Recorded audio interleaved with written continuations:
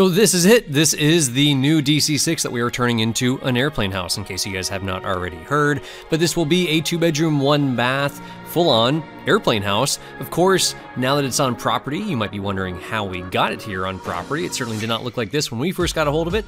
That's what we're going to tell you about today, that whole process of getting this thing roadable ready. Not ready to fly, but ready to go down the road so we could actually get it here to the Flight Mike Alpha Pilot Lodge.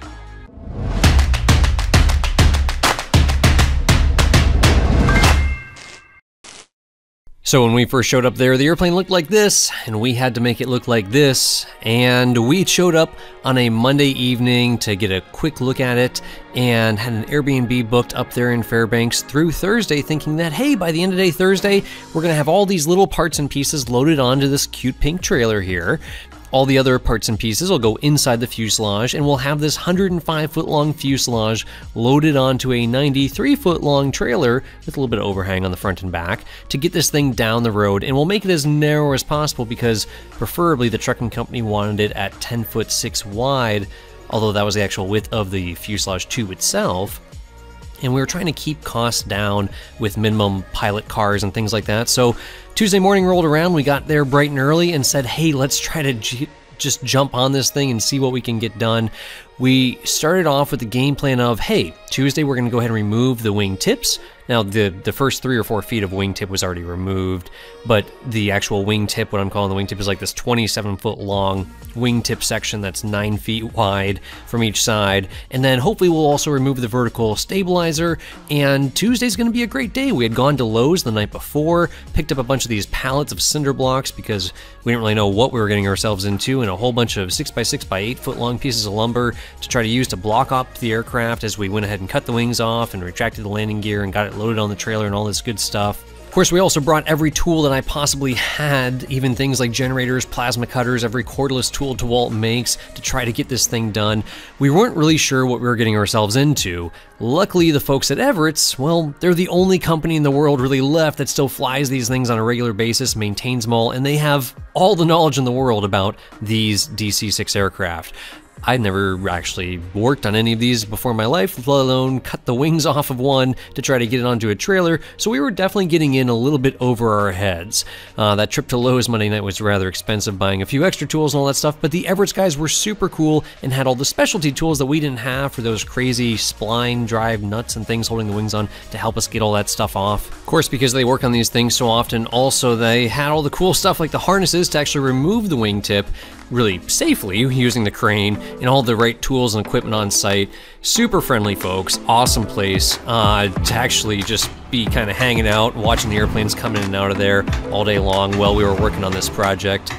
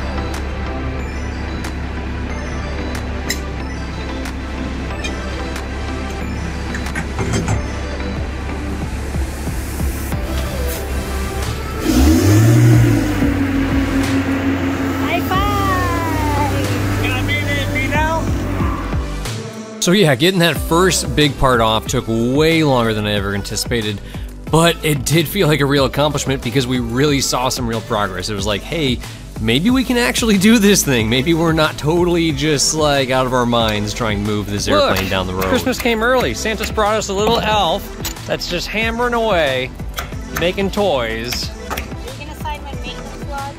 Oh, totally, yeah, absolutely gonna do that. What in the world? This was such a good idea, wasn't it? Just, yeah, let's go ahead and take this DC-6 on down the road to to the Fly Mike Alpha Pilot Lodge. What could possibly go wrong? They said it would be fun. That's what they said. Can you believe that that's the bolt your life depends on right there? That little rusty, corroded bolt. And we got our little trailer slid out of there, over to the other side, start working on the right wingtip now after lunch into the afternoon, thinking we're going to get this all done. Some of these bolts were pretty difficult to get to, and it just made more sense to cut through them rather than try to break them all free. Some of these we did break free because we were going to bolt these wings back on.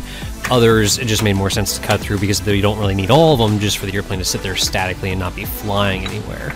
So, whacking away at these things, especially the main bolts going through that main spar holding this wingtip on.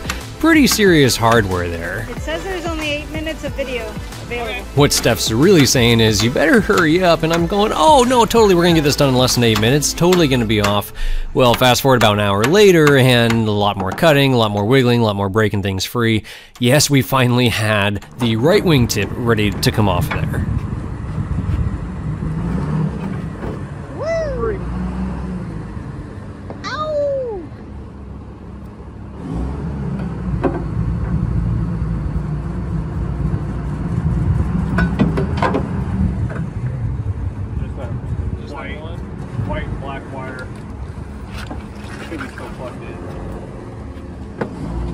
I'll try to give you as much space as I can. Is this fabric? Well, no, those two wires behind it. Yeah, those.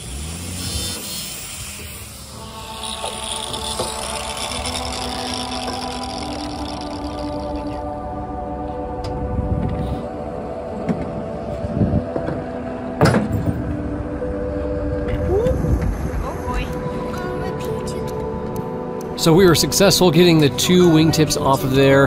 Unfortunately, that did burn up most of the day, and you can see how big these things really are once I'm standing on it. They're a little bit bigger than they look, and they're pretty dang heavy too. It's not like lifting the wing off of a 172.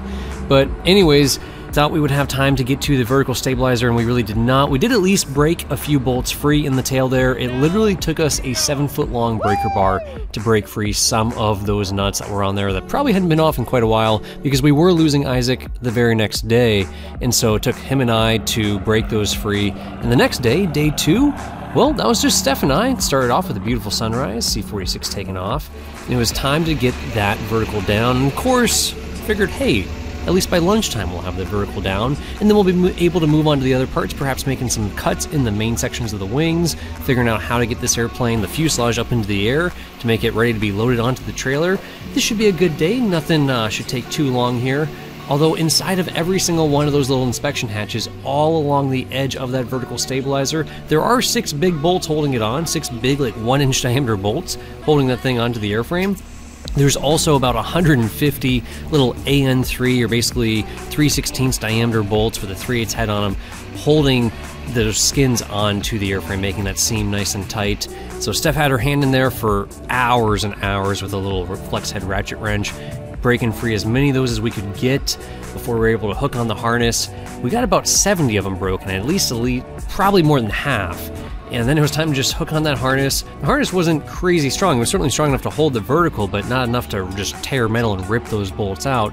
So we did have to kind of wiggle it back and forth a little bit to be able to get in there with the grinder and the Sawzall, be able to climb up on there and slice through the last few bits of those bolts. Those 6 1-inch diameter bolts, those big heavy ones, will be more than enough to reattach the vertical when we get it home to our place. And then all those little 3/8 bolts, we'll probably just go ahead and score around the seam there, around where it bolts up, around where it meets the fuselage, and just TIG weld that whole thing to permanently attach it to the airframe. Not too worried about reinstalling 100+ little 3/8 diameter bolts there. They're quite difficult to get to. And of course, once we got the thing broken free, just wiggling it left and right, trying to get a little bit of daylight showing there so we could see where it was hung up. We were able to get the last few snags.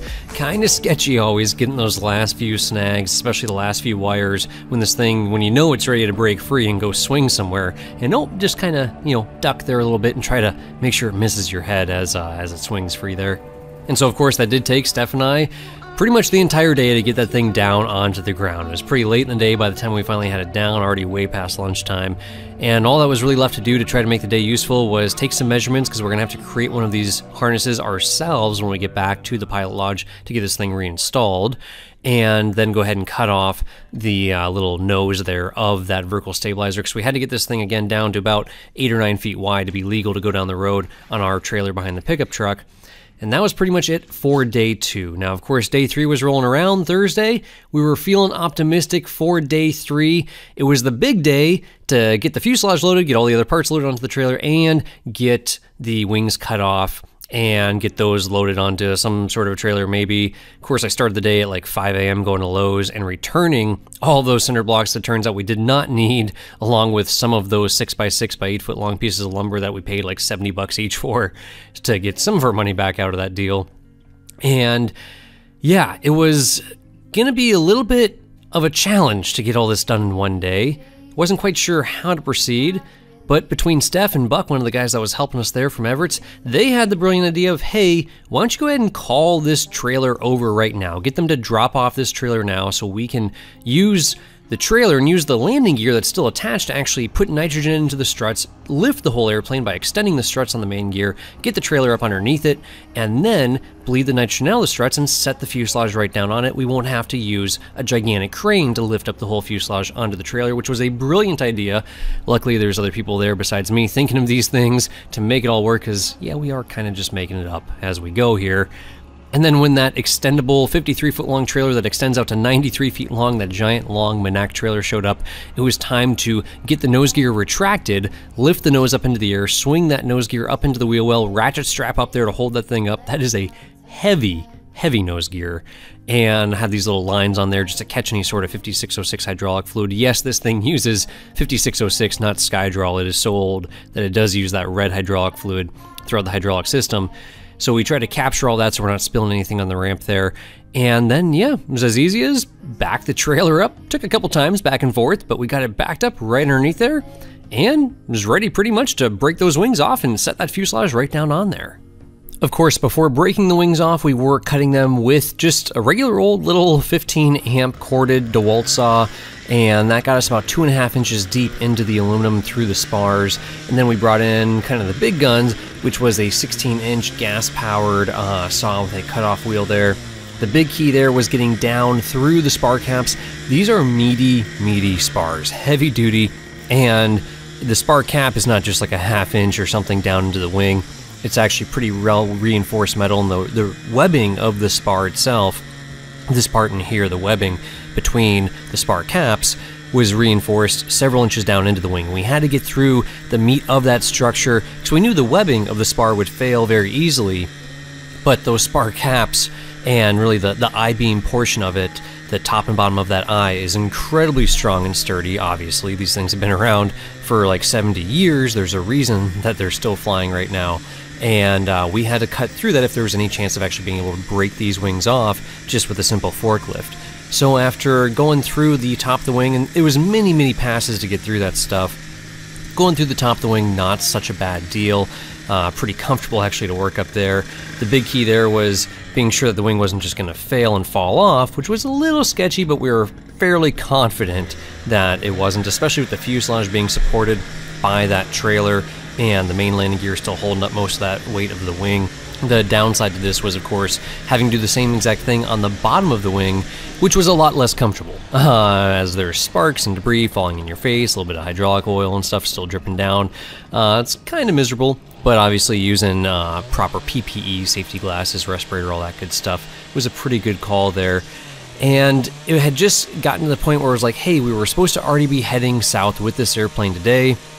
Let's just do what we can. It's late in the day. It's about 7 p.m. already. It's still light in Alaska, pretty late into late September, early October here. So light really wasn't that big of an issue. Obviously, it would have been nice if it was light till midnight or later if we had been doing this in June.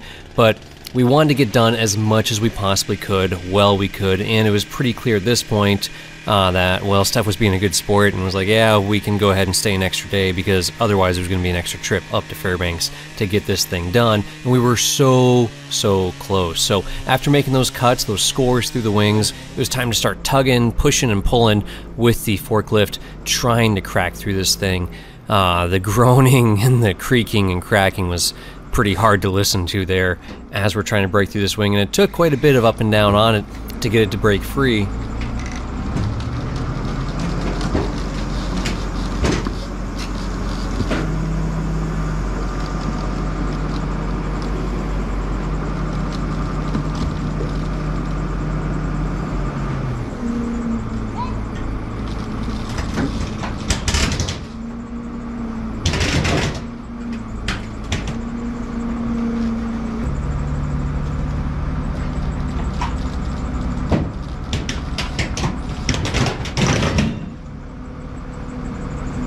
Finally, we were confident that we had it broken. There was still a lot of internal structure holding it together, but it was late enough in the day that it was time to say, hey, we'll come back and finish this up tomorrow. We'll have a whole nother day tomorrow and hopefully get these things off, separated, and loaded on the trailer. We were pretty exhausted at this point. It had been a pretty long, hard 3 days of work, so we were looking forward to a very good, successful, hopefully and productive day 4.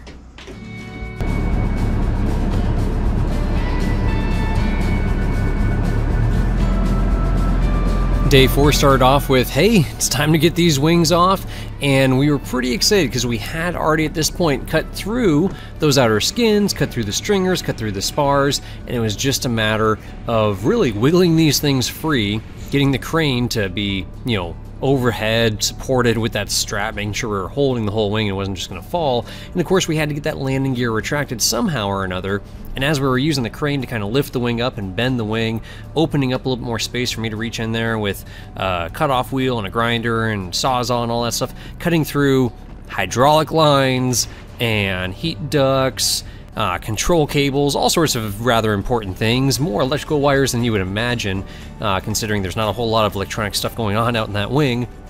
Probably a lot of stuff to do with the engines and whatnot, but either way, getting through all of that and then finally popping that gear free so that it would be not over-centered anymore. Got the gear pin pulled so that we could retract that main landing gear, which is heavy, like really heavy. Those tires each weigh way more than I do, let alone the rims, the strut assembly, all that other stuff. And so finally got that thing broken free so that we could actually lower this wing down, get the gear retracted, ratchet strap the gear up into the wheel well to hold it up out of the way. Then it was a matter of just wiggling on that wing a little bit more, open up some more spaces, reaching in there, cutting through some more stuff, and finally we broke that wing free, and that felt really good. It was a huge relief to see that wing come off, set it off to the side and say, you know what? This is actually happening. This is gonna work. We've got the wing off to the side. The fuselage is on the trailer. We just gotta do this one more time. And what could possibly go wrong? And then we'll be in great shape here. I mean, really, what could possibly go wrong? This one went so smoothly. Let's go ahead and just get started on this other one. Well, we went ahead and got started on the other one, moved the crane over there, put some straps on it, hooked it all up.